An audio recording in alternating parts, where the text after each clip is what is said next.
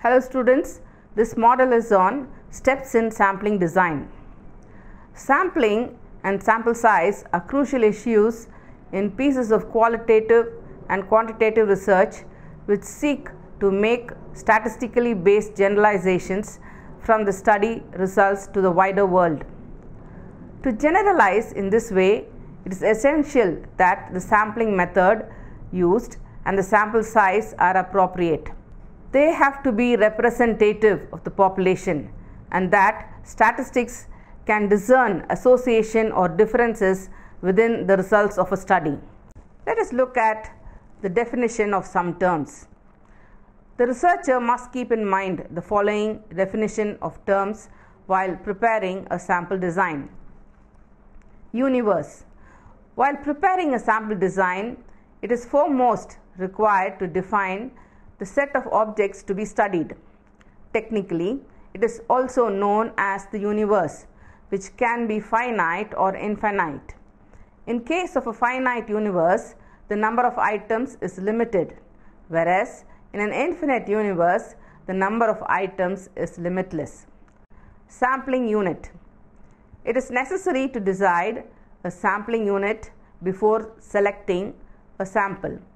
It can be a geographical one like a state, a district or a village, or it can be a construction unit like a house or a flat, or it can be a social unit like a family, a club, a school, or even an individual. The source list. In other words, it is called the sampling frame from which the sample is drawn. It comprises the names of all items of a universe, in the case of a finite universe only. If source list or sampling frame is unavailable, the researcher has to prepare it by himself. Sample size. This is the number of items selected from the universe constituting a sample. The sample size should not be too large or too small, but optimum. In other words, an optimum sample accomplishes the requirements of efficiency, representativeness, reliability, and flexibility. Parameters of interest. While determining a sample design, it is required to consider the questions of the specific population parameters of interest. For example, we may like to estimate the proportion of persons with some specific attributes in the population, or we may also like to know some average or other measure concerning the population. Budgetary constraints. Practically, cost considerations have a major impact upon the decisions concerning not only the sample size but also the sample type. In fact, this can even lead to the use of a non-probability sample. Sampling procedure. The researcher at last decides the techniques to be used in selecting the items for the sample. In fact, this technique or procedure stands for the sample design itself.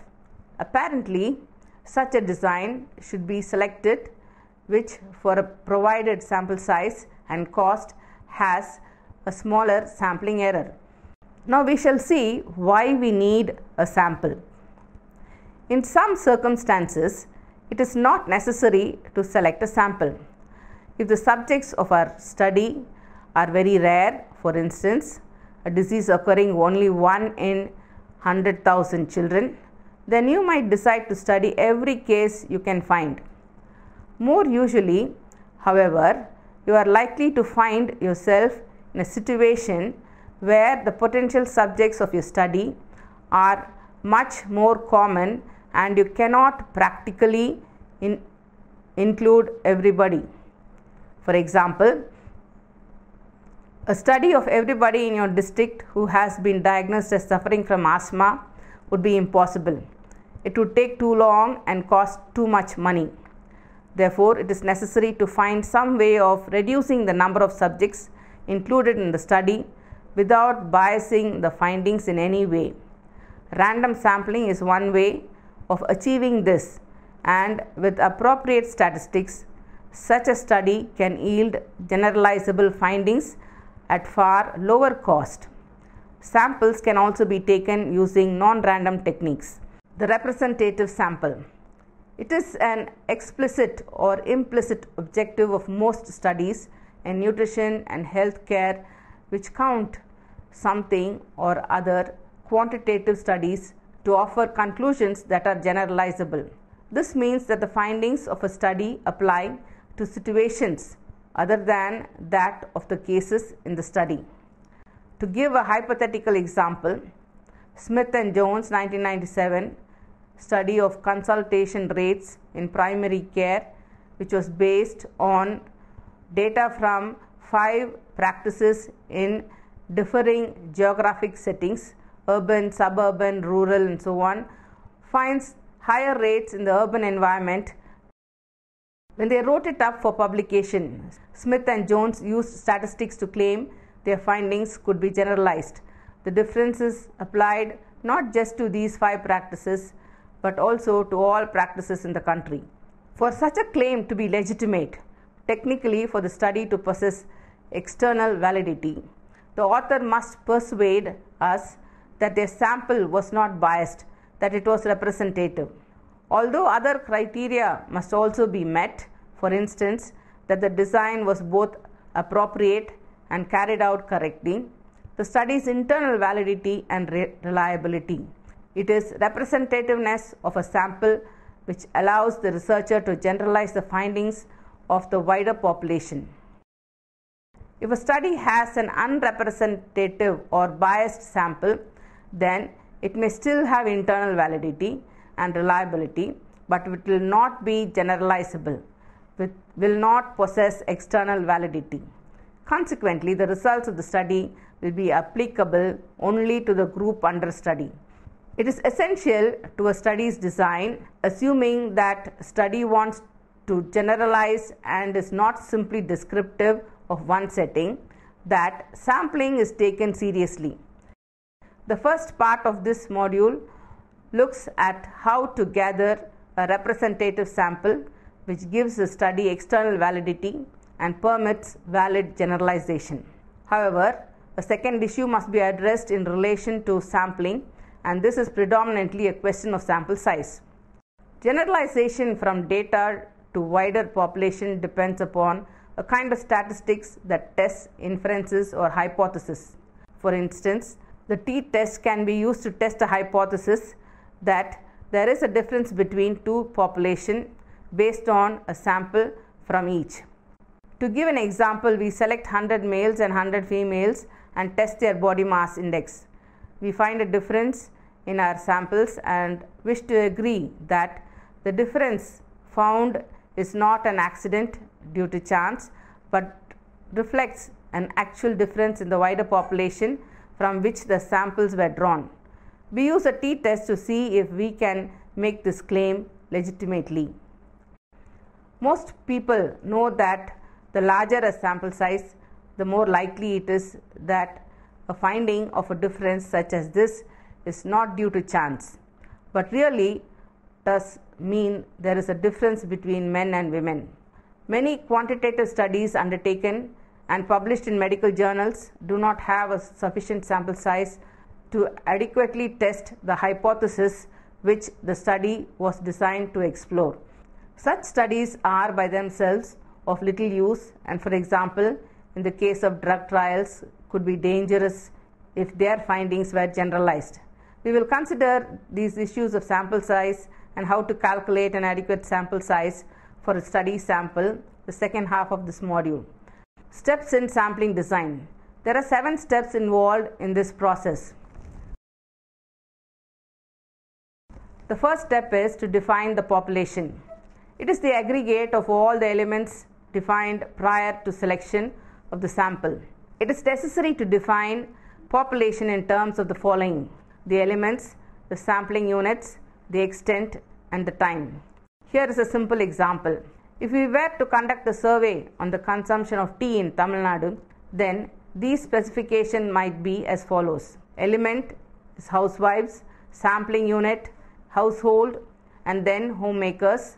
Extent is Tamil Nadu, and time from January 1st to 10th of 2017. It may be emphasized that all these 4 specifications must be contained in the designated population, Omission of any one of them would render the definition of population incomplete. The second step is to identify the sampling frame. The sampling frame could be a telephone directory, a list of blocks and localities of a city, a map, or any other list consisting of all the sampling units.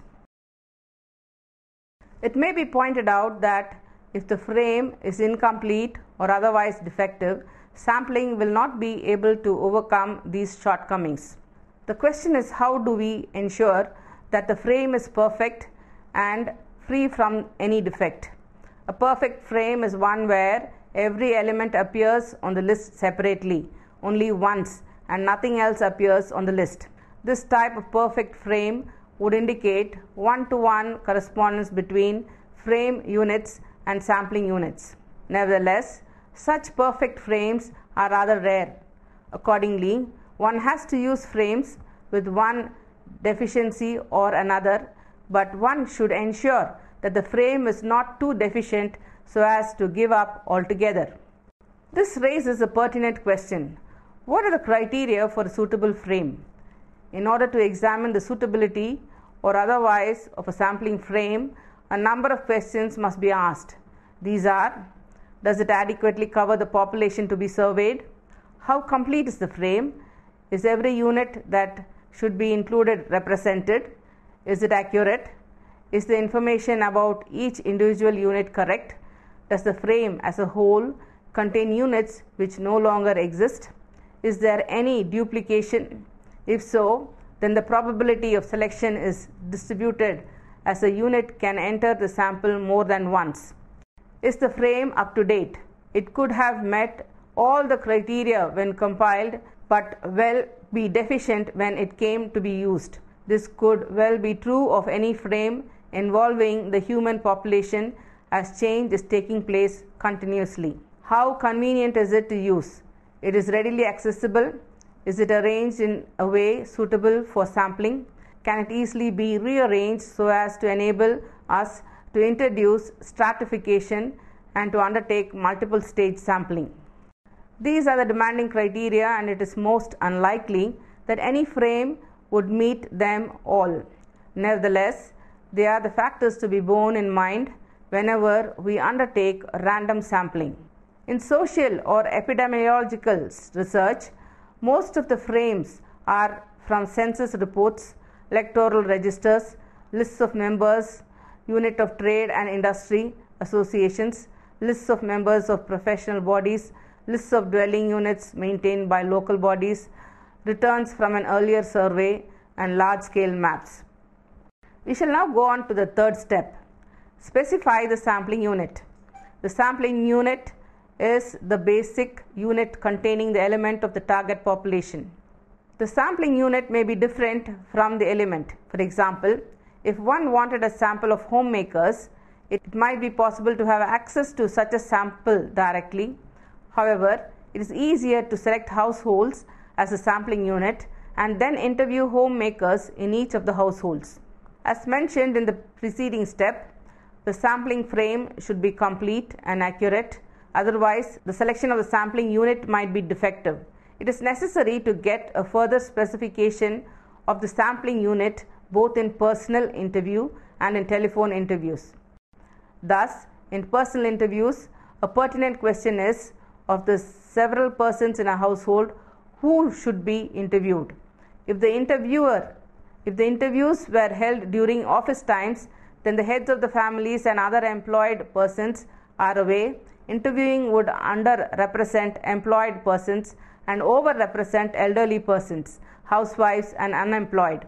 In view of these considerations, it is necessary to have a random process of selection of adult residents of each household. One method that could be used for this purpose is to list all the eligible persons living at a particular address and then select one of them. Moving on to the fourth step, specify the sampling method. It indicates how the sample units are selected. One of the most important decisions in this regard is to determine which of the two probability and non-probability sample is to be chosen. In case of a probability sample, the probability or chance of every unit in the population being in the sample is known. Further, the selection of the specific units in the sample depends entirely on chance. No substitution of one unit for another is permissible. This means that no human judgment is involved in the selection of a sample. In contrast, in a non-probability sample, the probability of inclusion of any one unit in the population in the sample is not known. In addition, the selection of units within a sample involves human judgment rather than pure chance.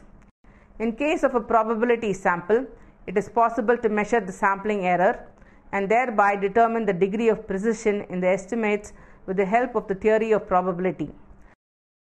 This theory also enables us to consider from amongst the various possible sample designs the one that will give the maximum information per rupee. This is not possible when a non-probability sample is used. Probability sampling enables us to choose representative sample designs. It also enables us to estimate the extent to which the results based on such a sample are likely to be different from what we would have obtained had we covered the population in our study.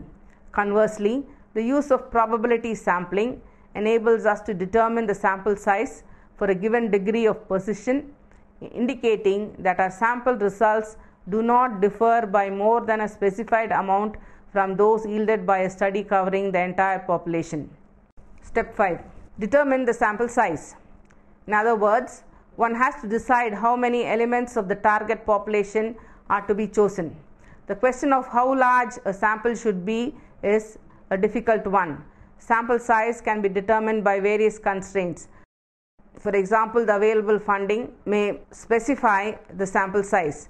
When research costs are fixed, a useful rule of thumb is to spend about one half of the total amount of data collection and the other half for data analysis. This constraint influences the sample size as well as the sample design and data collection procedures. In general, the sample size depends on the nature of the analysis to be performed, the desired precision of the estimate one wishes to achieve, the kind and the number of comparisons that will be made, the number of variables that have to be examined simultaneously, and how heterogeneous a universe is sampled. Step 6. Specify the sampling plan. This means that one should indicate how decisions made so far are to be implemented. For example, if a survey of household is to be conducted, a sampling plan should define a household, contain instructions to the interviewer as to how he should take a systematic sample of households, advise him on what he should do when no one is available on his visit to the household, and so on. These are some pertinent issues in a sampling survey to which a sampling plan should provide answers. The final step, select the sample. This is the final step in the sampling process. A good deal of office and field work is involved in actual selection of the sampling elements. In this stage, the problem faced by the interviewer relates to contacting the respondent, who is the sample. Several techniques can be adopted for this purpose. The researcher must be clear on the goals he or she has established for the research work and use the appropriate technique. The following section gives an overview of the types of sampling design. So to conclude this module, we have seen a brief description of the various terminologies in sample design presented above. In every piece of good research, the authenticity of the work lies in the sample. Therefore, sampling must be well planned and executed. Samples must be representative of the population and selected in a stepwise process. At times, several methods of sampling will have to be required in the same study. To conclude, I suggest that an appropriate sampling design is mandatory for research work to be published in a peer-reviewed journal.